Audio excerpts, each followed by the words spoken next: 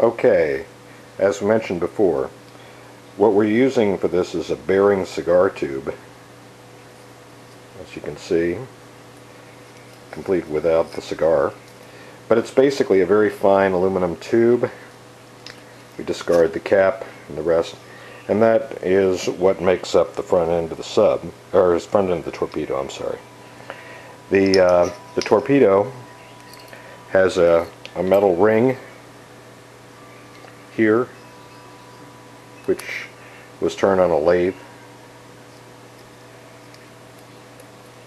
That provides a connection point to the back half of the torpedo, which is here. As you can see, there's your electrical connector. There is also a push button switch, which is here on the side, and when it's depressed, it keeps the torpedo motor from running. As you can see, the props here are cut down propellers from a toy boat, and of course, as we mentioned before, these fit in the torpedo tubes, and they're ejected by high pressure gas, which causes the electric switch to close and the motor to run.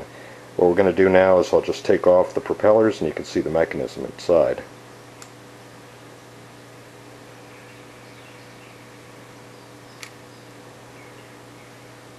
It's actually not as complicated as you might think.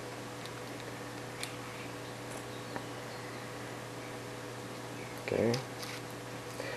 This is a small servo motor, and what we've got here is a planetary gear, just one running here on the side, and as the motor turns, it's a shaft that runs up through the center and a tube on the outside with a small gear soldered to the outside tube at this point, and the shaft of course runs straight through and connects into the motor. What happens is the gear, when it's rotating, provides the reversing action that causes the torpedo's propellers to run in opposite directions. And that's basically it. This is wired in then through to an electric micro switch down inside, which unfortunately you really can't see because of the poor lighting here, but I think you get the general idea.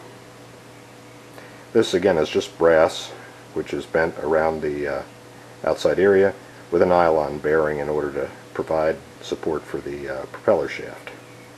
And again, you can see how the individual mesh works on this, how the two propellers can run in opposite directions. The front end of the sub does unscrew. There are a series of connections, too many to name, which connect the front end to the sub, and I'll show you that in the next one.